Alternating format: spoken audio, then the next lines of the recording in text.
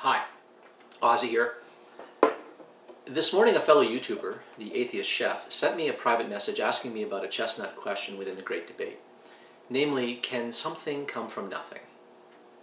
And having obtained his permission to do so, I'd like to share his brief correspondence with me on this, since it's an issue that comes up again and again, and one often hears theists or apologists state with great assurance that something can't come from nothing, or from nothing, nothing comes. These maxims are often stated like they're established facts or undeniable deductive truisms. Now, I want to make it clear that it's not my intention to establish that something has, in fact, come from nothing, that something ever did come from nothing. Nor am I assuming or arguing that a condition of absolute nothingness ever did exist or obtain. What I'm talking about in this video is the logical possibility or conceivability of something coming from nothing. Is it logically possible that something could come from nothing? That's the question. So the Atheist Chef wrote the following to me. I quote, "Can something come from a literal nothing, and is calling that a logical impossibility the proper terminology?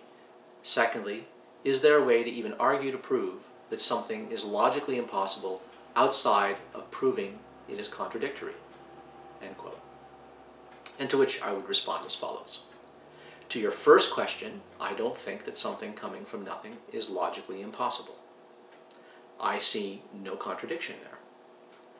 To the second question, no, there's no way to prove that something is logically impossible without showing that it is either self-contradictory or entails a contradiction.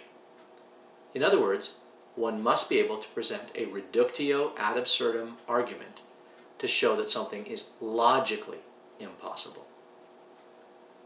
And incidentally, that's also the form of argument, that is reductio ad absurdum argument, that one uses to show that something is logically necessary.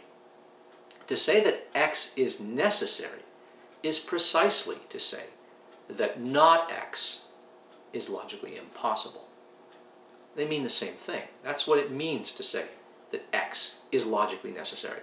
That not X is logically impossible. Logical impossibilities and logical necessities can only be demonstrated by demonstrating contradictions. To show that a proposition describes something logically impossible, you just have to derive a contradiction from it. And to show that a proposition describes something logically necessary, one has to demonstrate that the negation of that proposition is logically impossible. And this is achieved by deriving a contradiction from the negation of that proposition. This is what's meant by proof by contradiction. It's what's known as reductio ad absurdum argument. It's how we prove things are logically necessary or logically impossible in math, in logic, in geometry, in set theory, or any formal domain. Now, the Atheist Chef followed up that question and my response by saying, okay, I see, thanks. So I'd say something coming from nothing is not logically impossible, but then is it just best to say it's physically impossible? End quote. And to which I would respond as follows. It might be physically impossible for something to come from nothing. We don't know. But it's rather hard to imagine why or how it could be physically impossible. If a condition of absolute nothingness had been the case at some point, if there were nothing in existence at all, literally nothing, the complete absence of everything, there'd be nothing, literally nothing, to physically prevent something from springing into existence out of nothingness. There'd be nothing to cause it either, but nothing to prevent it. No reason why it could not happen. That is, there would be no causes, no forces, no principles, no laws of nature that would be violated, because there'd be no anything at all. One of the reasons for thinking that it's possible, logically possible, a bare possibility, perfectly conceivable, that something could come from nothing, is precisely that there'd be nothing, literally nothing to prevent that. There's no contradiction involved, and no physical principle would be violated if that did happen. because there'd be no such principle to violate. What reason is there to think that something can't come from nothing, other than the empirically based induction that we don't see this happen in a universe where something does exist? So that was my answer to that question. And then he came back with the following. Quote, "What's interesting to me is that it seems so counterintuitive, and I hear so many creationists almost trying to be insulting towards the idea of something coming from a literal nothing. But the way you describe it isn't really that far-fetched. But I still can't wrap my head around how a literal nothing can do anything." End quote. Well, good point, to which I say the following. Yes, it is admittedly very counterintuitive. It runs contrary to my intuitions too. But so what? So much the worse for our intuitions here if we have no good reasons to support them. Remember, our intuitions that something can't come from nothing is not born of any experience with that. It's not like we've had experience to draw on about what happens when the state or condition of absolute nothingness holds true or obtains. We don't live in that reality.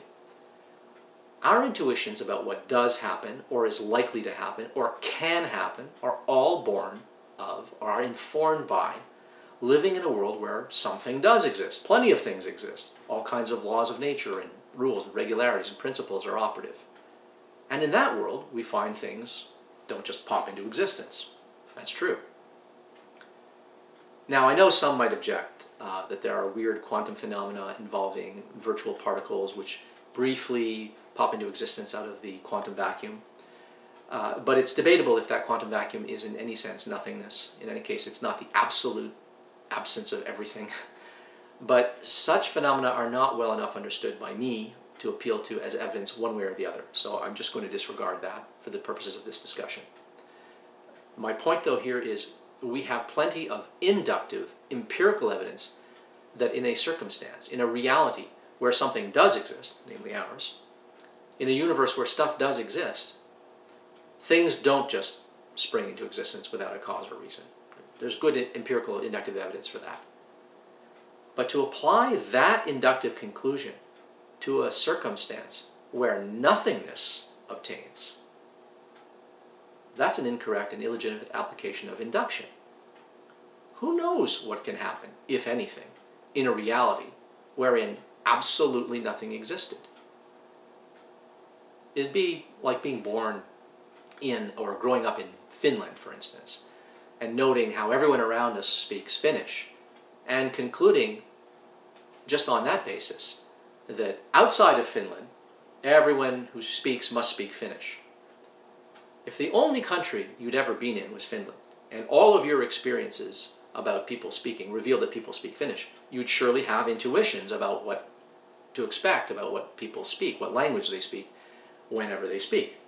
But you'd be mistaken if you tried to extend that inductive conclusion outside of Finland. That would be a bad induction. The application of inductive evidence from one domain into a domain where we have no reason to think that these inductive experiences would still be predictive.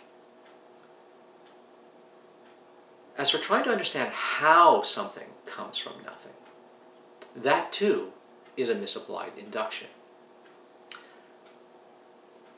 You're looking for a cause, you're looking for a mechanism for how this could happen, by which something is brought into existence out of nothingness. But that's to lose sight of what we're talking about. If a condition of absolute nothingness obtained, there'd be no such cause or mechanism possible. There'd be no cause or mechanisms of any kind. If something did come from nothing, it would be doing so for literally no reason, by no cause. It would be the spontaneous acausal springing into existence of something for no reason. There would be nothingness followed by something. Period. That, apparently, doesn't happen in a world where something exists. But in a reality where nothing at all existed, all bets are off. Who knows what's possible or impossible in a reality wherein absolutely nothing exists whatsoever? Our intuitions are not reliable guides here. None of our inductions, none of our experiences drawn from this world of something is applicable there in the world, the reality where absolute nothingness obtains. So, can something come from nothing? Well, who knows? But it's not a logical truism that something can't come from nothing. It's not a deductive truth. One is not uttering a contradiction, and no contradiction is entailed by the proposition, something came from nothing. Those who think there is a contradiction there need to produce the reductio ad absurdum proof that it's logically impossible for something to come from nothing. And if one wants to argue that something can't come from nothing on the basis of induction, based upon our experience of the world and how things don't just spring into existence uncaused in our world, one will have to explain on what basis one thinks we can make valid inferences and predictions about what could or could not happen in a condition of absolute nothingness, which none of us have experienced, based exclusively upon experiences drawn from a reality where things do exist.